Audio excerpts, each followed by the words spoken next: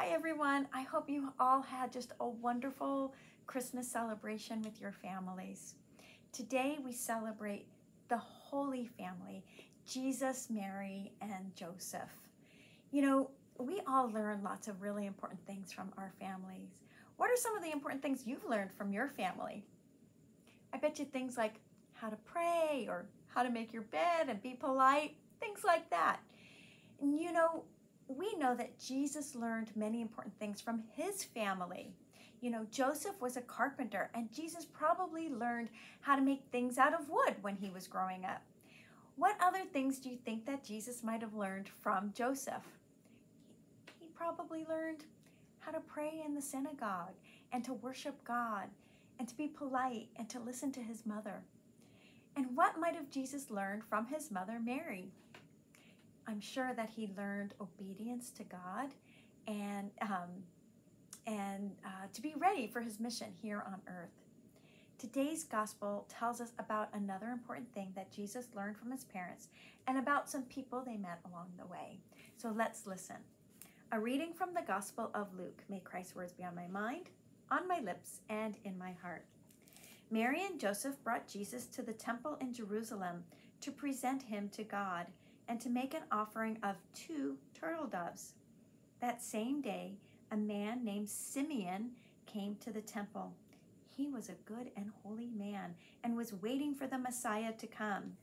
When Simeon saw the child Jesus, he took him in his arms and praised God and said, "Now, God, you have kept your promise. I have seen the Savior. He is the light of the Gentiles and the glory of your people Israel." Jesus' mother and father were amazed at what Simeon had said about him. Then Simeon blessed them and said to Mary, Jesus' mother, "This child will be a sign for all the people of Israel. Some people will accept him and be saved. Others will reject him. And in your heart you will suffer because of this."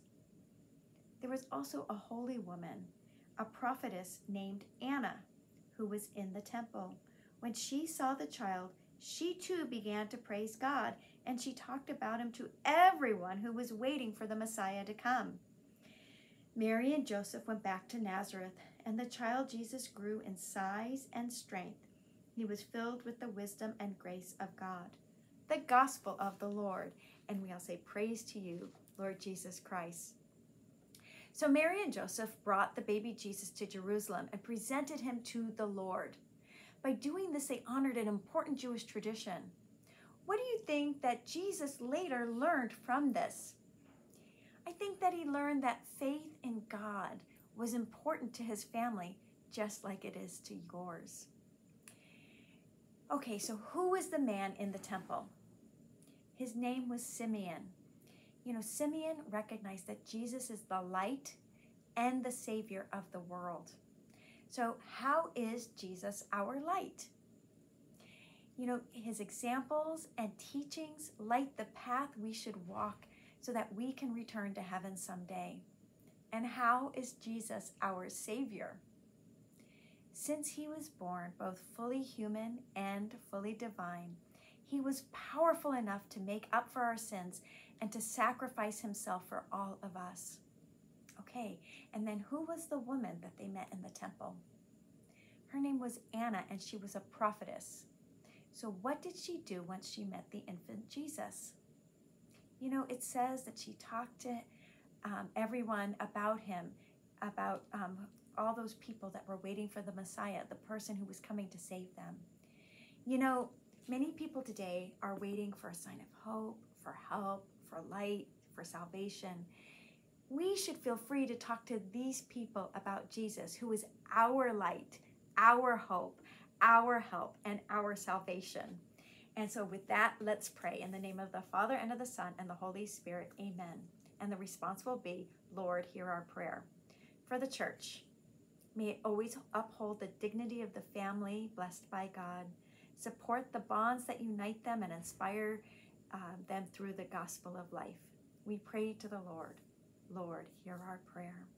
For the whole human family, that we may learn to live in peace, striving to break down the barriers of prejudice, hatred, racism, bigotry, and intolerance. We pray to the Lord. Lord, hear our prayer. For parents anxious for their children, calm their fears, bless them with grace and confidence, and help them to nourish healthy relationships with their children. We pray to the Lord. Lord, hear our prayer.